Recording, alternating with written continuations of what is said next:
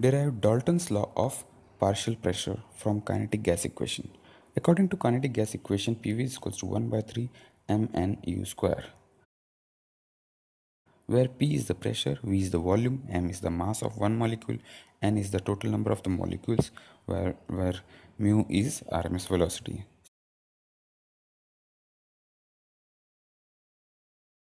Then P is equals to 1 by 3 mnu square divided by V. Now for the first gas in the vessel, we can say P1 is equals to 1 by 3 m1 n1 u1 square divided by V. And for the second gas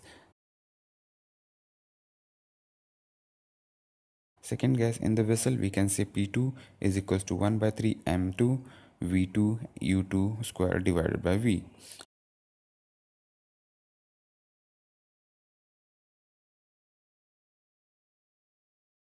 If both gases are enclosed in